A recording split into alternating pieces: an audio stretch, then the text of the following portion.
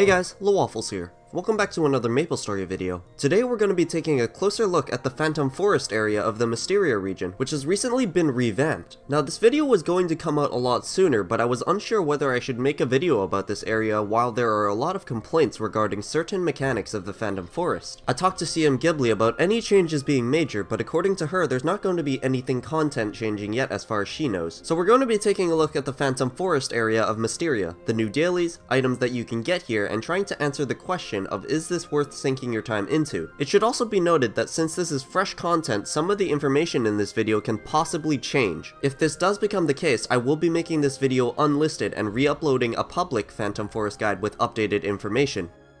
So before we actually get started with this guide, let's first take a look at some of the items that you can get from doing Phantom Forest, starting with Moe's Coin Shop. This shop houses many of the old items from back then, like Stormcaster gloves, crystal leaf earrings, and even the Raven weapon series, and while the stats on them aren't that great compared to something like CRA and Absolab, they are aesthetically pleasing. This shop is also home to the Mysteria Grandmaster Scroll and Legacy Scrolls, which can only be used on Mysteria Legacy equipment. You'll be able to purchase majority of the Mysteria Legacy accessories from Fiona. Taking a look at the set effects, it's honestly pretty decent, but there are two major problems. The first problem is the cost, as not only does it take 13 days to farm up 100 coins to purchase the accessory, but it also for some reason costs Shadow Knight coins in order to Star Force it. A player calculated that on average it would take roughly 10 years in order to get an accessory to 22 stars, and that's not accounting for early Star Force failing. The second major problem of going for this set is what you're trading it for, which is the Superior Golux set. I wouldn't recommend swapping over or even attempting to go for the full set, as it's nowhere near worth how much time and resources it's going to take. If you do somehow get it to a decent amount of Star Force, however, the Glona's Heart Ring will beat out a solid Golux ring, but that's about it. One thing that should be noted though is that unlike Golux, you can actually purchase the accessory as many times as you want. Alongside Fiona and Moe, if you defeat an elite boss at the Phantom Forest, you'll also be rewarded with 5 reward boxes. These reward boxes are how you'll be able to get Blackgate equipment, some other nice rewards, and a 30-day Loreni's Wish. You'll get up to 3 boxes based on how much damage you deal. The player who spawns the elite boss will automatically get an extra box, and the player who lands the finishing blow will also get an extra box. The Blackgate accessories also have a pretty decent chance of being unique potential when you pick them up. And do keep in mind that you can only receive reward boxes for the first 5 elite bosses, just like how you can only participate in Inferno World 5 times a day. Now that you know all of the different rewards that you can get from doing Phantom Forest, I'll leave you guys to decide whether this is worth your time or not. For me, since I have plenty of time on my hands, this is definitely something I look into, as Blackgate rings sell for a pretty decent amount of mesos in Aurora. Upon hitting level 170, you'll gain access to the NLC area, but you won't actually be able to start the Phantom Forest questline until you're 180. Surprisingly, you don't need to complete the NLC questline to gain access to this either. You can start the questline by talking to Lita Lawless, and if you move fast enough, you'll be able to finish the questline in less than 15 minutes. Just keep in mind for the last quest, you'll be required to get to the Crimson Wood Mountains. You can get here by going through the top right portal on the first map, and then keep going through the farthest right portal until you reach the first climb. From here on, it's just simple jump questing. For those of you who have access to mobility or utility skills, you'll definitely want to use them to get past the totems, as they will one-shot you if you touch them. You can use the minimap in the top left of your UI for reference as to how tall the totems are, and stay above them. After climbing up the mountain, enter the middle cave on the first map, and from there, it's straightforward. By completing this final quest, you will gain access to the daily quest for Phantom Forest, which will give you Raven Ninja and Shadow Knight coins. But before we talk about the dailies, let's first talk about the Phantom Forest area itself. This area is almost like a maze with how similar the maps are, and while you transfer between maps or take enough damage, you'll start to gain a bit of sanity, a mechanic that is unique in the Phantom Forest. You'll start to slowly gain more and more sanity, and eventually your character will start having these weird effects, like screen shakes, spooky ghost, flying hands, just to name a few. And if your sanity becomes super high, the spooky ghost and hands will start to attack you. Dying in the Phantom Forest will also give you a bunch of sanity, so be careful. To get rid of your sanity, you're going to need to talk to Garnet either at the base or via the golden light bulb, though do keep in mind that you can only do this 3 times a day. Now I did mention that this area was like a maze, but to be honest, that's the least of your concerns. Elijah, also known by his alias Aldu, created a layout of how to navigate through the Phantom Forest. I recommend keeping this image for reference when you are doing activities here like your dailies or elite boss hunting. I'll be leaving a link in the description. As I said before, once you complete the questline, you'll gain access to the daily quest.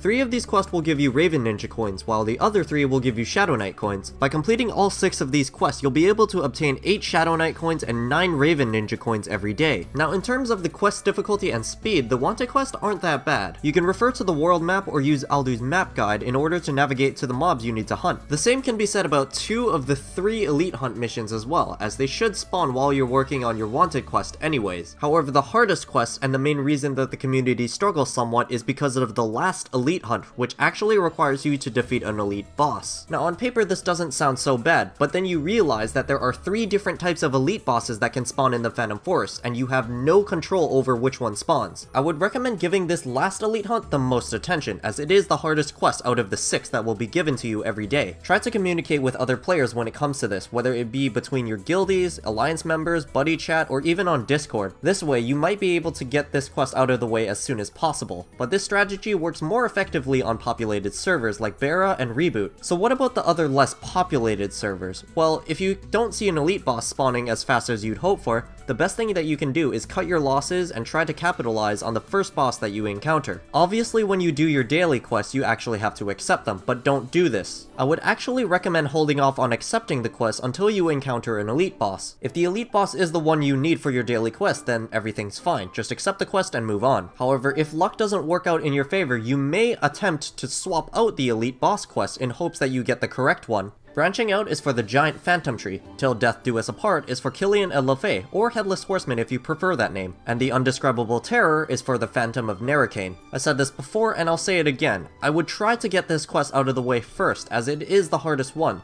Spawning elites is pretty tedious, and it's only made worse by the sanity mechanic. As of right now, I can't tell you what map everyone's using for elite boss hunting, but I would assume that it's one that's closer to the base, as those maps are easier to get to. And even if you don't need the elite bosses for your daily quests, you may still consider stopping by in order to get those free Blackgate equipments 5 times a day. And I hope from the bottom of my heart that you get lucky and don't take 10 years to Starforce that ring. For me, I'm doing daily quests on 2 different characters at once, one for purchasing the ring and one to crush my hopes and dreams on the spot.